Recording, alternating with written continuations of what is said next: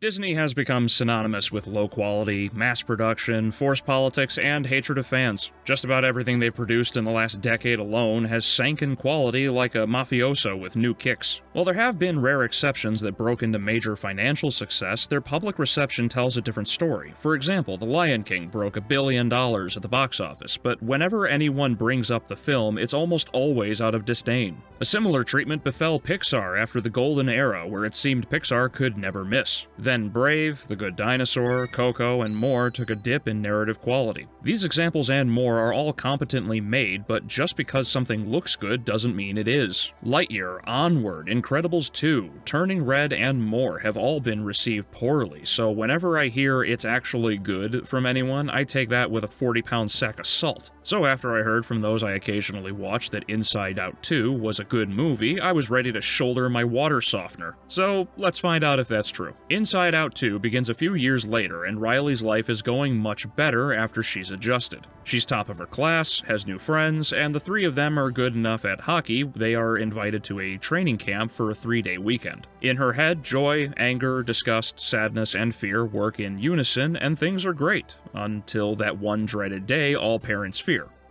Puberty. This introduces us to new emotions: embarrassment, boredom, envy, and anxiety. Riley's life is turned upside down as the emotions are now cranked to 13, and every insignificant thing receives an overreaction expected of a now teenage girl. Things get worse for Riley as her friends will not be going to the same high school as her. Compounding this, Riley's local ice hockey hero Val Ortiz being at the camp, and in her desperation to both not be alone and impress Val, anxiety takes control of Riley and makes her do things she wouldn't otherwise, in contention with her sense of self. A knot of memories that have helped define Riley's character, until anxiety yeets that to the back of Riley's mind along with joy in her friends. Now the group has to return to Riley's sense of self before anxiety destroys her friendships and changes Riley for the worse. First things first, I found Inside Out 2 to be funnier than the first. There are more jokes for everyone. For example, early in the film, when anxiety takes over and ejects joy in the others, one of them says, "You can't bottle us up." That's a great joke, and there are many more, including slapstick for kids, that kept the whole theater giggling nearly the whole time.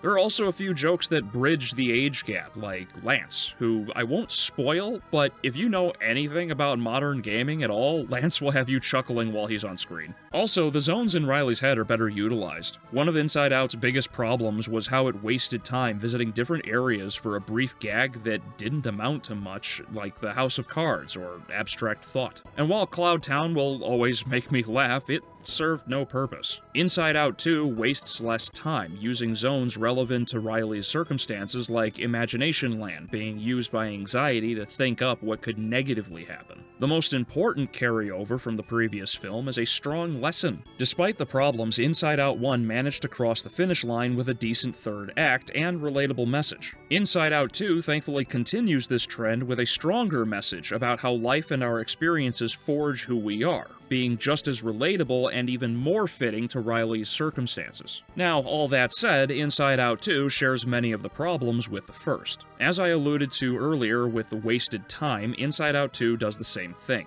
There are numerous situations that only serve to stall the group's progress, like when Riley uses sarcasm to deflect and a massive chasm, get it, forms and the group has to walk around it. Multiple hindrances occur throughout the film, and I can't help but feel it was all meant to pad the runtime, as Pixar seemed to struggle with imagining new parts or jokes of Riley's mind to explore. This is because the structure is the same. Everything from Riley's grievance to the adventure Joy and her companions go on after being sent far away from headquarters, down to the lessons both Riley and her emotions learn, all happen at nearly the same time, in the same places, and for the same reasons. And repetition isn't the issue. It's when repetition becomes monotony that the impact of what you experience lessens. And much of the setup and conflict happens because of this and convenience. Joy orders the installation of a memory getter-ridder of her anger and no other emotion knows what this is? Other refurbishments took multiple days. How did no one else know what Joy was doing? Or how the group was whisked back to headquarters in no time flat because the story is about to conclude in 10 minutes. The issue of over-explanation returns as well, dumbing down what should be a mind-blowing experience. Things like the sarcasm make sense because Riley's reaction doesn't line up when she denies liking a band in order to appear cool. You don't make a sarcastic remark because you're bored. Riley's trying to impress the Firehawks. Why would she feel bored in a state of anxiety? This is more of an issue of not giving the emotion boredom something to do in the plot. Regardless, almost everything is over-detailed, from back of the mind or brainstorm to the zones the group explores, like the stream of thought. The writers still treat the audience like we're unable to piece things together on screen instead of letting us plug the information in for ourselves and enjoying it more. All in all, Inside Out 2 is not as bad as my discussion of the film's issues make it seem. Inside Out 2 is better than the first, but in a marginal sense. Many of the issues are repeated and the film is padded, but it finishes with a stronger lesson that relates more to parents while still connecting with kids,